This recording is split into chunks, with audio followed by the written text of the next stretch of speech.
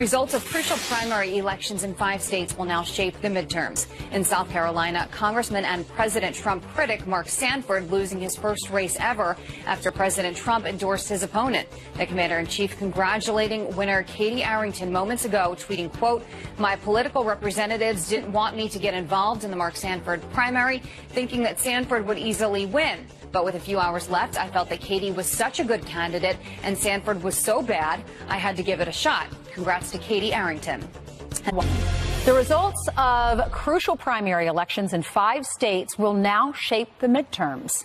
All right, it was a great day for candidates who support President Trump and not so good for those who made a habit of bashing President Trump. So what does that mean? And who are the winners and losers? Fox News correspondent Griff Jenkins is in D.C. with the election results from last night. Hey, Griff. Hey, guys, it means some shockers last night, none more so than the one coming out of the Palmetto State. Representative Mark Sanford, a Republican and outspoken critic of President Trump, who's never lost a race in South Carolina, was defeated hours after the president jumped into the race, tweeting, "Mark Sanford has been very unhelpful to me in my campaign to make America great again. He is MIA and nothing but trouble. He is better off in Argentina. I fully endorse Katie Arrington for Congress in South Carolina, a state I love. She is tough on crime and will continue our fight to lower taxes. Vote Katie." The Argentina reference, a dig at Sanford's very public extramarital affair and unexplained disappearance from the state as governor in 2019, resulting in his resignation.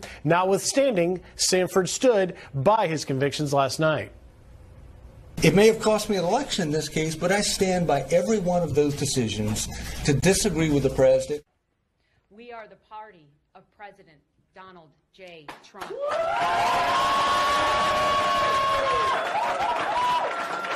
yeah.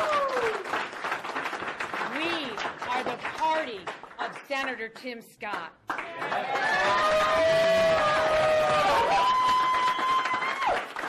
And now, Congressman Katie Arrington.